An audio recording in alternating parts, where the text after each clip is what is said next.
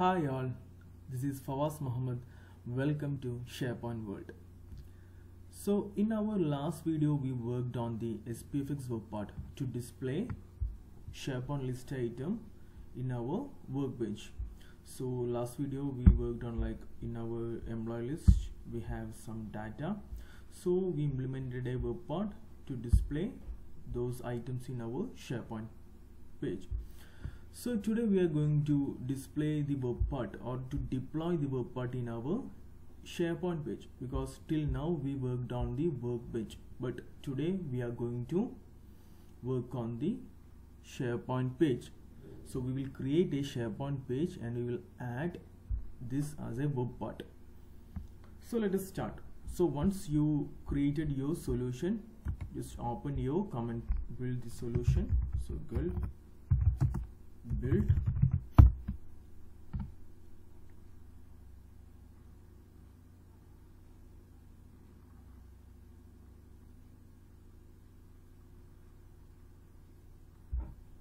So once it is done, type gulp bundle hyphen ship.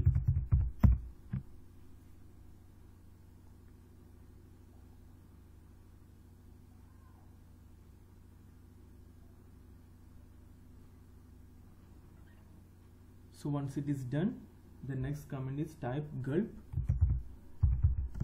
package hyphen solution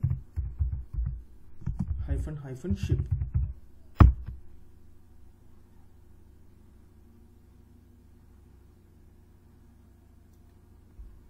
So once it is done, just open your Visual Studio Code.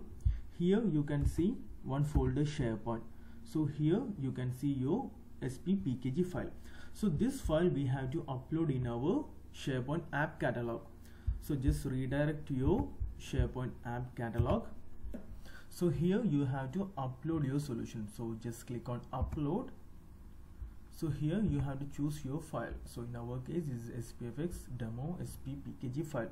So just click open and OK. So once it is done, just click on deploy. So now the next step is we have to add the web part in our SharePoint page. So for that, first we have to install that file in our site. So in our case the site is employee site. So here we have to install.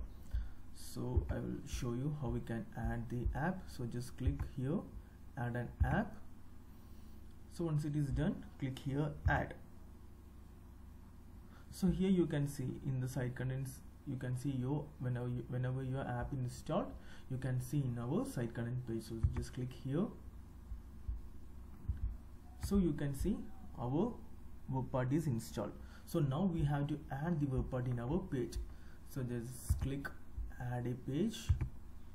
So we will put like display employee items. So just click add. So here you have to select your file. So our file is hello world. So just click here. So we have successfully added our file. So just publish. So once you click here, you can see the data is displaying successfully.